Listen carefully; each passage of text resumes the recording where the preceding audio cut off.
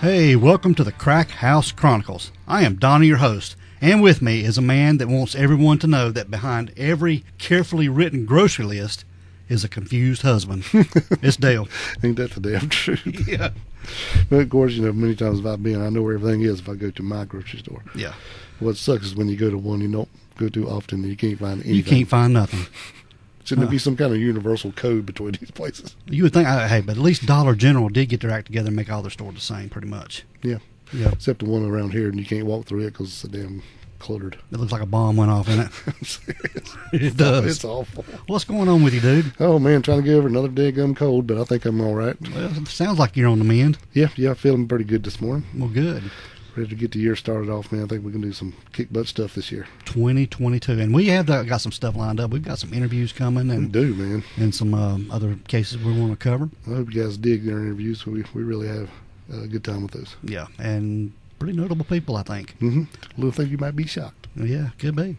You got any good shout-outs for us? Yeah, we're going to shout out to our buddy old Rich Adams, man. He keeps on just keeping on, man. We appreciate he gave us a Apple Podcast 5-star review, and he was one of the first to jump on the Spotify and give us a 5-star review there, too. So we really appreciate you, buddy. Yeah, absolutely. We appreciate you, Rich. And if you haven't done that or didn't know, but now you can go on your Spotify, and they have a review button right on their homepage. Yep. Click that 5-star on Spotify. Yeah, appreciate you. And if any podcast platform you listen to allows it, click that 5-star. Yeah, it really helps us out, whether you believe it or not. It really does. And go to the website, get you a T-shirt, order you something cool, and we're going to try to get some more merch and T-shirt designs on the website. Yes, definitely. Get that going, too. You get some cool stuff, man. Yep. And Dale, we're just 2 minutes into our podcast. We're going to piss somebody off. Well, we might as well start the new year off right. Piss somebody off. But we're going to get into our case this week, dude. All right, man. What we got going on today? We have a missing person, and really our missing person episodes seem to do pretty well. Yeah. I think people are interested in that stuff. I think so, too. But this is the disappearance of Susan Walsh. Susan Walsh. And just a little bit of background on Susan Walsh. She was born Susan Young on February the 18th, 1960 in Wayne, New Jersey. Susan Young. Yep. She part of the AC/DC clan? No. Okay. But she's part of the Walsh clan. We'll get into that a little bit later. Okay. Now, Susan, from her childhood, she wanted to be a writer. Mm-hmm. I think I saw or read from the age of 10. Yeah, or earlier. Yeah, she wanted to be a poet. Yep. And she wanted to be a writer, poet, pretty bad. And everything I've seen, too, that her childhood was pretty troubled. Yeah, I think her mom passed away pretty early. Her dad remarried several times, so I'm sure there's some difficulties there to deal with. Yeah, probably back and forth between maybe dad and a grandparent or something. And, yeah. Yeah. I can imagine it wasn't stable at all. Right. Yeah. But we don't have much information on her younger life or anything like that. But in the 1980s, she did attend college at William Patterson College. And this is where she started working as a stripper to finance her education deal. Yeah. And she also became heavily involved in drugs and alcohol. Kind of comes along with the job there, probably. Yeah, probably just, we talked about this off the air a little bit, and probably just to numb yourself or to get away, escape. Yeah. Get out of the reality of what you're doing, yeah. Yep. To me, that's what I would think. But she was working as a stripper to finance her education at William Patterson College. And by the time she graduated college in 1984, she attended rehab and got sober. So that's pretty good. Yep. And she stayed sober for about 11 and a half years. Yeah. Which was really good. Very good. I think her life had changed a little bit. She graduated college and she married a man named Mark Walsh. And in 1988, she gave birth to their first son, David. Right.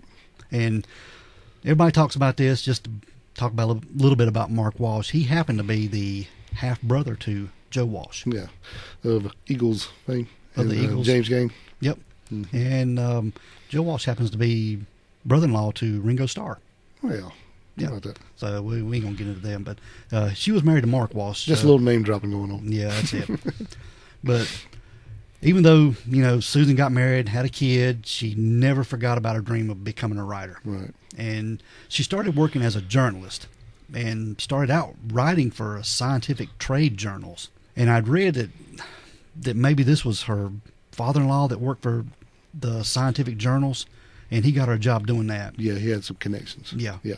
And by the early 1990s, Susan and Mark's marriage started going south. And they split up.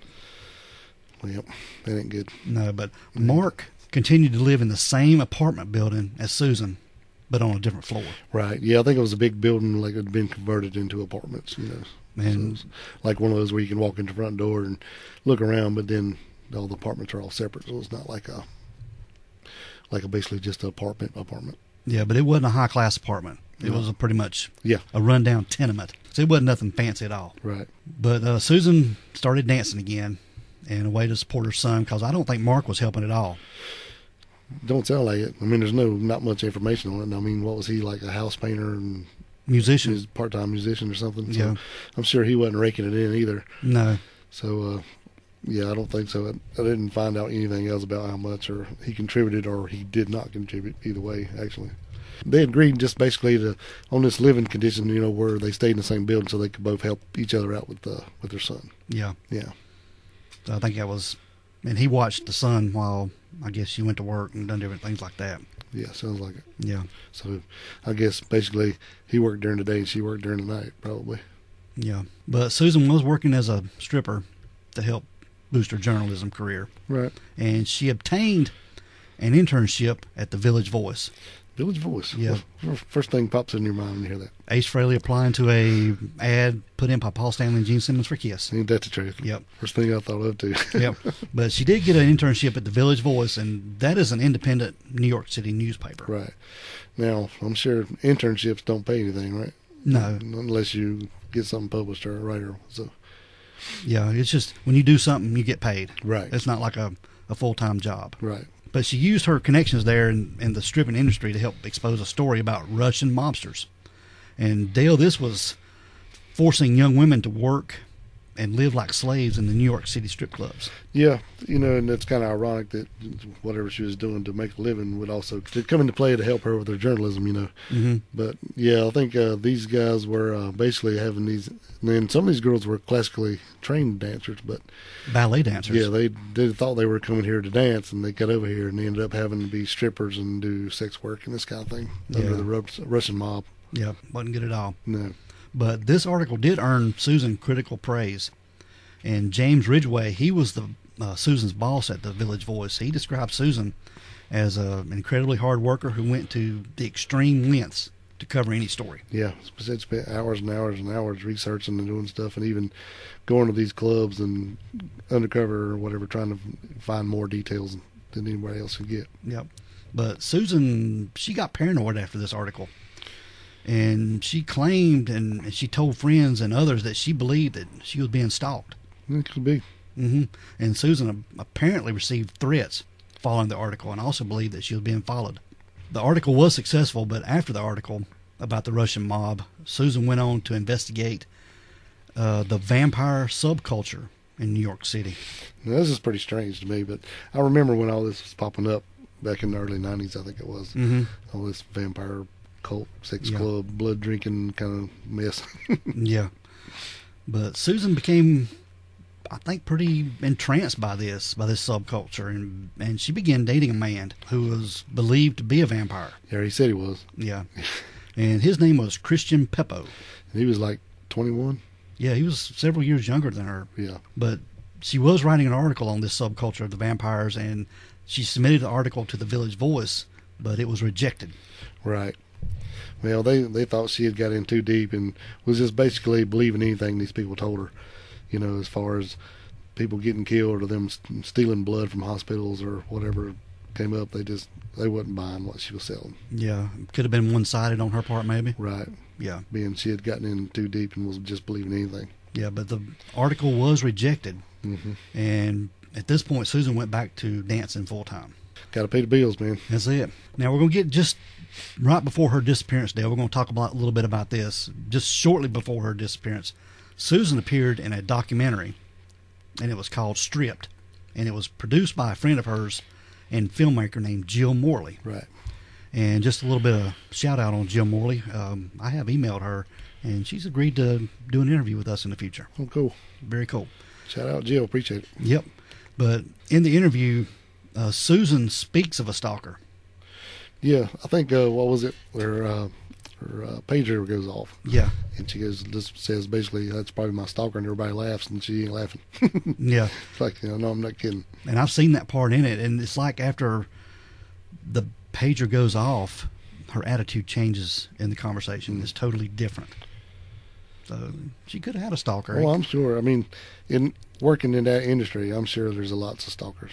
But Susan speaks of a stalker and makes reference to a recent relapse from sobriety. Yeah.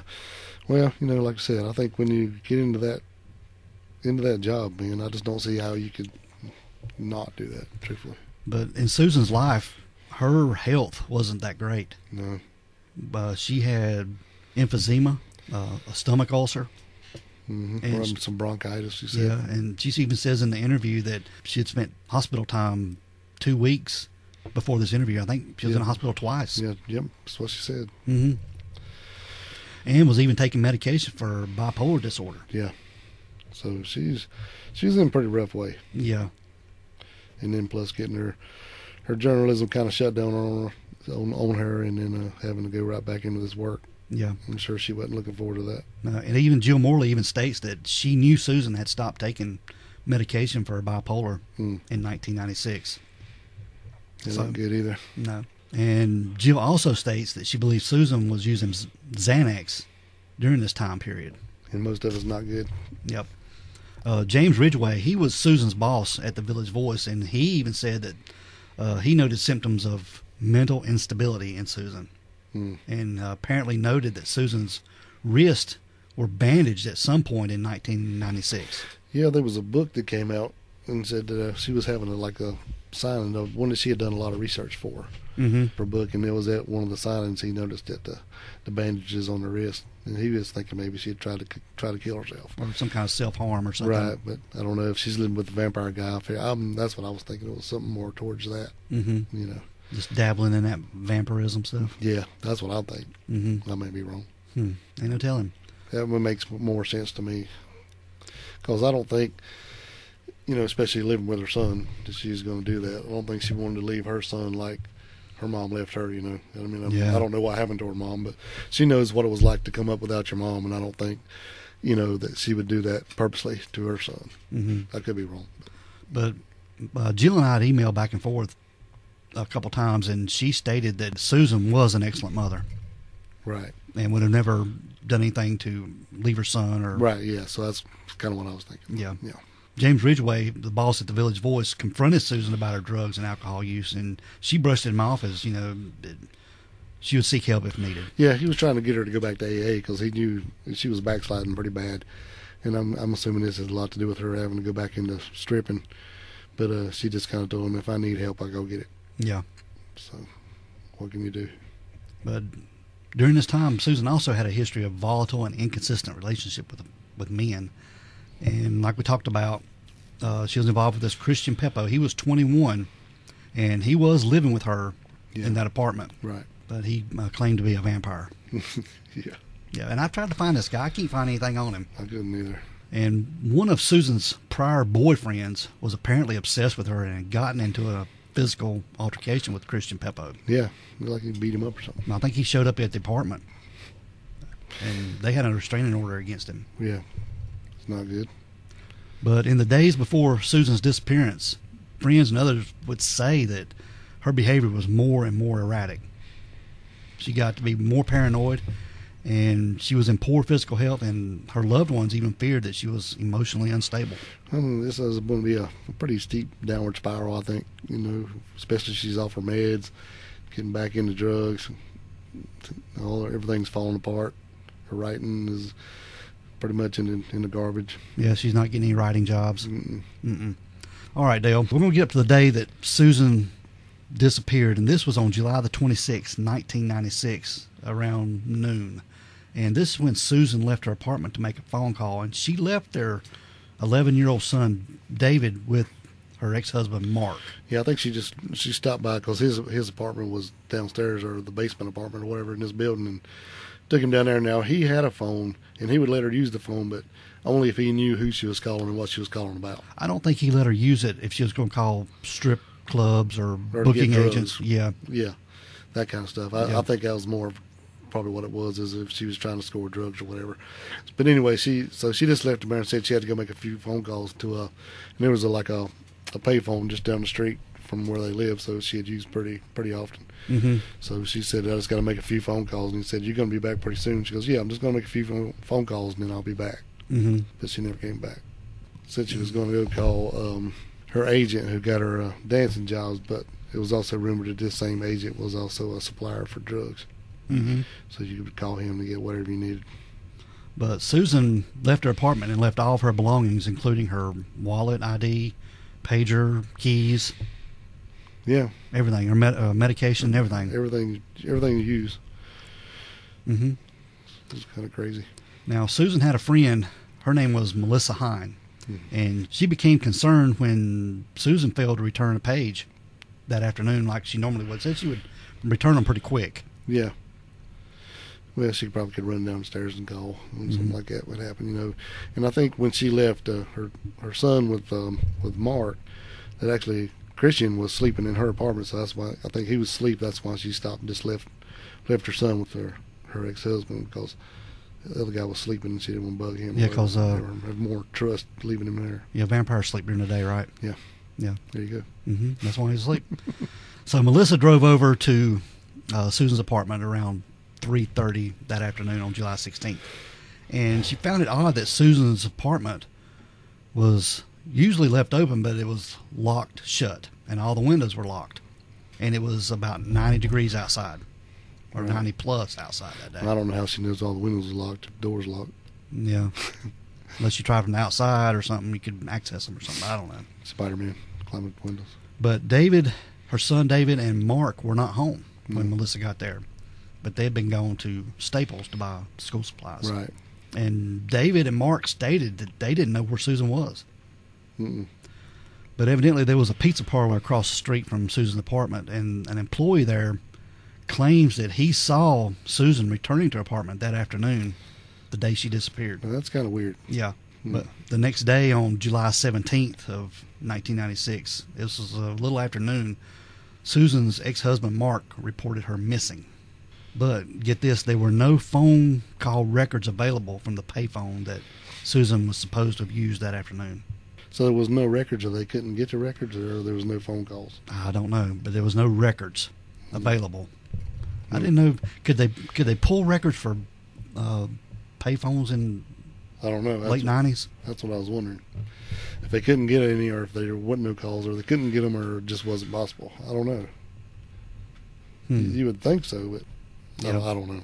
But the police determined that Susan's ex-boyfriend, the one that came by and had a physical altercation with Christian Peppo, they had a restraining order against him, but it hadn't been violated. Right. But the police also cleared Susan's live-in boyfriend, Christian Peppo, of any suspicion of wrongdoing or anything like that. Right.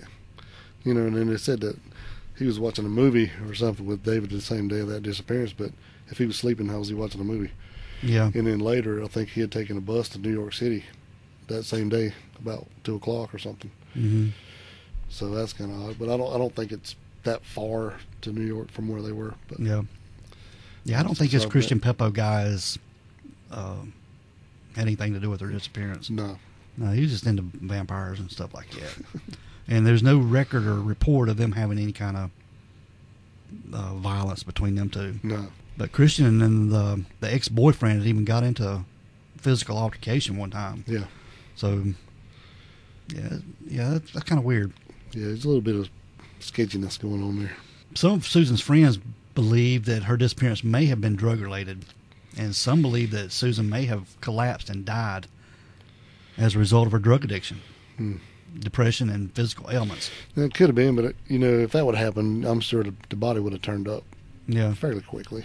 Yeah. I don't know. The more you listen, the more confusing it is, because everybody's got a different outlook on it. Yep. Yeah. Like people thought maybe she even overdosed and somebody freaked out and got rid of the body. But, I don't know. It looks like the body would have turned up then too, but I don't know. I don't know if I believe that. Yep. But Susan's friend, Jill Morley, the one that made the documentary Stripped, You know, like we talked about, she had saw Susan less than 48 hours before her disappearance. Right, yeah. Yeah, her, I think, was just a couple of days after she made the appearance is when she disappeared. Yeah. On her documentary. Mm-hmm. And Susan talked about her mood swings and being depressed and just holding on to live. Mm-hmm. And Susan's boss, James Ridgway, he was the boss at the Village Voice. He, like we said, he also thinks that drugs may have been involved. She went out and probably called someone to come and get her, and she went away like she was going to get drugs. But you know, and what is weird is it's never really ever said. It always says, you know, to go get drugs, to do this, and she might OD, but nobody ever says what drugs she was on. No. You know, like if it was cocaine or if it was heroin or whatever it was.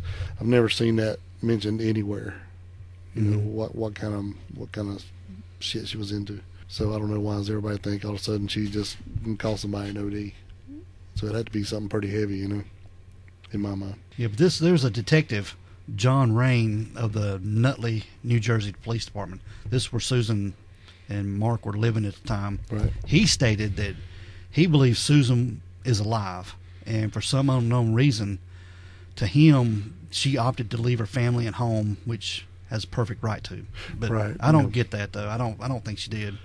Yeah, I seen this was featured on Unsolved Mysteries episode that I watched. He was on there, and that's what he was saying. He thought the same. You know that it's her right to do that if that's what she wanted to do. But I think if she was going to leave, she would have took a lot of her stuff with her. So that's kind of a weird thing. And like we said before, I just don't think she was going to leave her son. Yeah, he was her world. I don't think he would have left. She would have left David at all. Right, unless she just thought maybe it's better off without her. In a bad mental state as she was. Especially if the Russian mob was after her. Right, and just separate herself from David. But you know, when she was on the documentary, it's just 2 days before when that was recorded, and she didn't really sound like she was flipped out or nothing. You know, still sound pretty intelligent when she was speaking on there, like a pretty smart lady. Mm-hmm. So it just didn't seem like she was that far gone. Yeah, I guess is what I'm trying to say.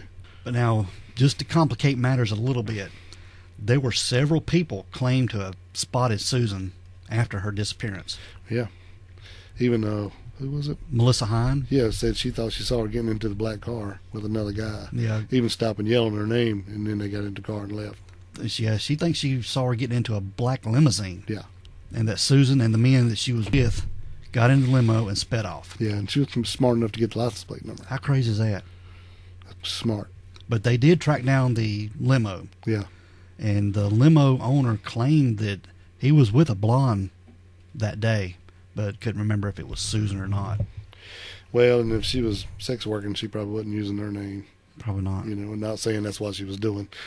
But if that's what was going on, she might have been diamond or something this day, you know. Mm-hmm. And I'm sure they wasn't trying to...